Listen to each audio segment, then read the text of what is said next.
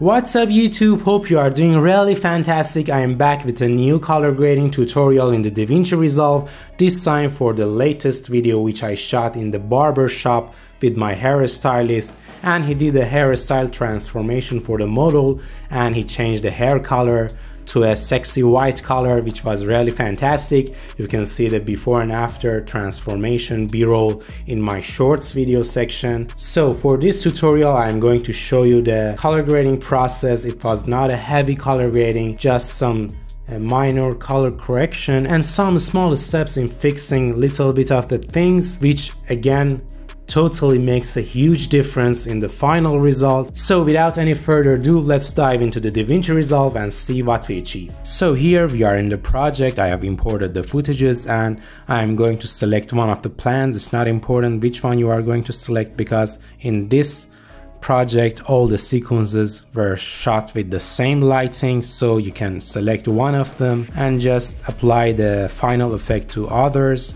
So we are not going to face any big issue here. I'm going to turn off the use project settings, and for the format I'm going to select the timeline frames per second to 25 because my video was conformed to 25 frames per second. It was shot in slow motion, but I conformed it to 25 frames per second. And for the color tab I'm going to use the timeline color space as DaVinci Wide Gamut Intermediate. I will explain it later in the tutorial. Now let's go to the color tab. I will start creating my nodes. I want to create 7 nodes here for this project, and the first one is going to be CST and the last one also CST. The second one is going to be my lift, gamma and gain, and the other one is going to be yellowish hair, the other one red skin, and here the last one vignette. So I will start by the first node CST. I go for the color space transform. I put it here, and for the last one again the color space transform. I want to do this project in a color space managed way, so I'm going to use the first one and the last one node as my color space transform. This was shot in SLOG2, so for the input color space I'm going to use the S gamut, and for the input gamma I'm going to use the SLOG2 here. Output color space is going to be DaVinci Wide Gamut because we are going to work in a DaVinci Wide Gamut zone in between these two nodes, so I select DaVinci Wide Gamut and DaVinci Intermediate. As you see, we do not see lots of changes here because we have to set the last CST also. For the last CST, the input is going to be DaVinci Wide Gamut because we set it here to DaVinci Wide Gamut. It comes here, and we at the end again for the input we have the DaVinci Wide Gamut zone, so we select the input color space as DaVinci Wide Gamut and the input gamma also DaVinci Intermediate. Now for the output color space you are going to select the color space which you are going to export, which is Rec 709 for social media and every other screen, and for the output gamma again we select the Rec 709. As you see now we have a proper conversion here. You can see the before and after. Now we are going to start the color correction and the color grading process. So I go to the lift and gamma and gain. Let's zoom into the footage and let's go with the gain. With the lift, excuse me, I want to decrease the shadows a little bit to give the t-shirt some contrast, and for the gamma I want to add a little bit to the midtones to make it brighter, and for the gain I just want to give it so much more punch guys because this is a video with some lightning effect at the back which we need a punchy look effect to make it really pop, so I give it so much gain here plus 14, and for the midtone detail I want to add a little bit more texture. As you see, if I increase it, we add texture. I do not want to go so much because it makes it really bad. Maybe I just want to add a little bit of mid-tone detail. I think it's enough. And now let's go to the HDR here. I want to add a little bit of saturation to give it again some pop.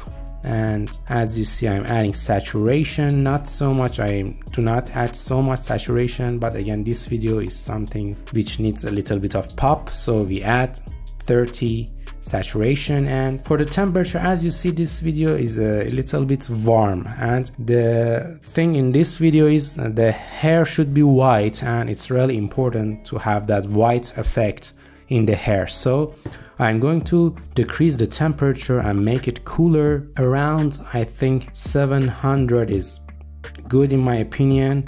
We have a good temperature on the skin and the hair of the model. Again, we see a little bit of yellowish because it was new, and we need to fix this with the yellowish hair node. So I'm going to again play a little bit with the tint also here.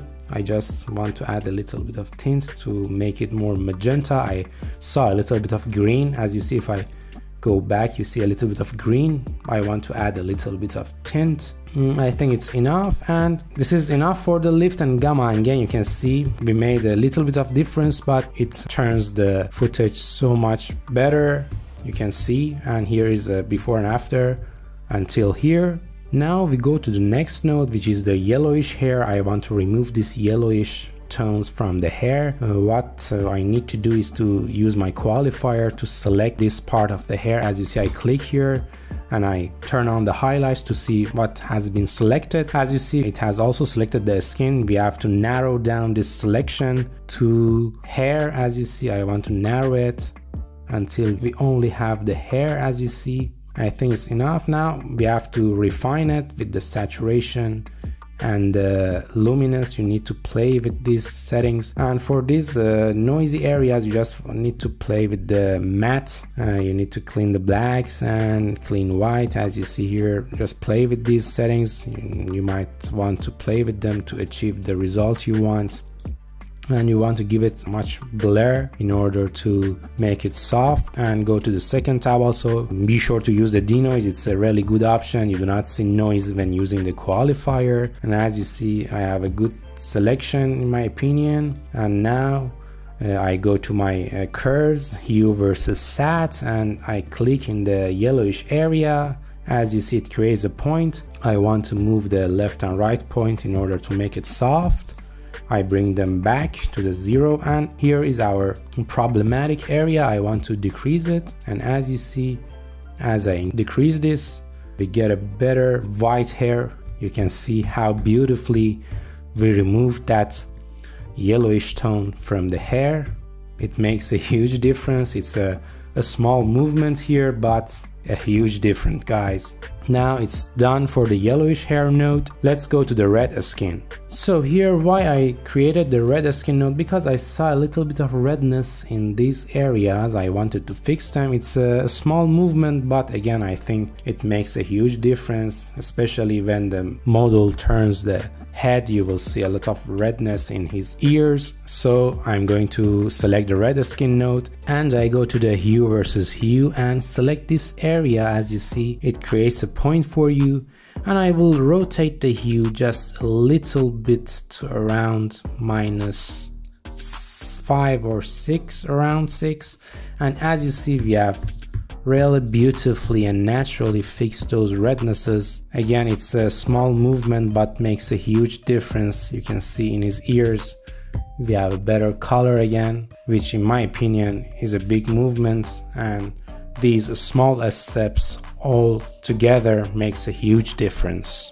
Now, before the vignette, I forgot to create a node here for the tones. I will press the Alt S and create another node for the tones. And for the tones node, I want to give this footage a little bit of a cold look. It's a little bit, again, warm in my opinion. I want to make it cooler. So I go to the primary wheels and I will select the primary color bars. And for the gain, I want to decrease the reds, and as you see, it makes the footage a little bit more cyan. And I will want to decrease the greens again. I want to remove the greens and just want to add a little bit of blue. Again, it's a small movement, but as you see, it makes the footage more cooler. And as you see, the hair is now more white, and I don't know if you can see these changes in the YouTube, but here I can see a big change. And if I enable and disable all the nodes, you can see how much difference all these little steps made here. Now for the vignette, it's my favorite part. Again, I want to create a vignette node and make it soft, and I will revert the mask to add the vignette effect to the around of the footage. And here I just want to add vignette. As you see, it makes the footage much more 3D, and I really love this effect. As you see, we have a beautiful 3D effect around the picture, and as you see now, we can see the full before and after. Thank you so much for watching this tutorial, guys. As you saw, we did not make big changes this time. As I said, color grading is not always about making huge changes. Sometimes small steps make a huge difference in the end. I will be seeing you in my future videos. Goodbye.